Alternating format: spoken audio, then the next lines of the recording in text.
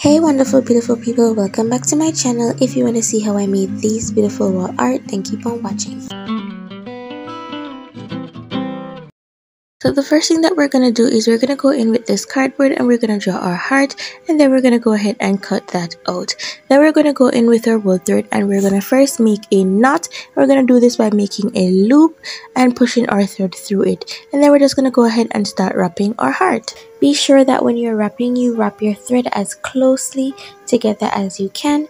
You do not want to wrap it too slack because you want it to have that neat look. After your thread has finished, just go ahead and use your glue gun to seal your thread together.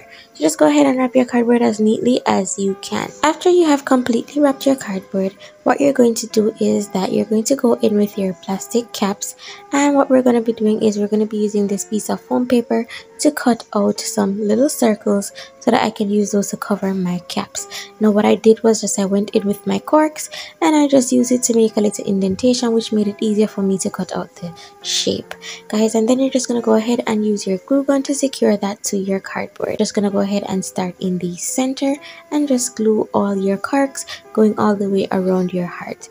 Now after I've done that, what I did is I went in with this pom-pom just to give my heart a little decoration. Check out how to make this pom-pom, the link will be in the description below. I just went in with 3 additional corks to give my heart a cute little design at the top. You have done that, you're just going to flip it over and you're going to add a piece of string and use that to hang your art.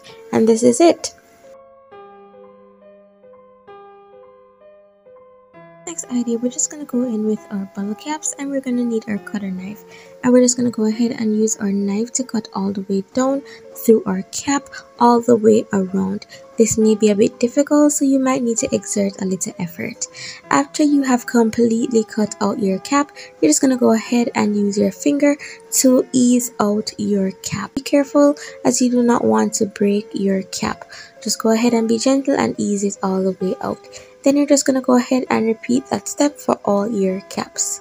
Then after you have completely done that, I'm just going to go in here, guys, with a piece of printing paper, and I just went ahead and cut it out into a little square, and you're just going to go ahead and wrap it as neatly and as tightly as you can. Use a piece of tape just to seal it down. Then you're going to go in with your glue gun and secure your paper to the back of your bottle caps.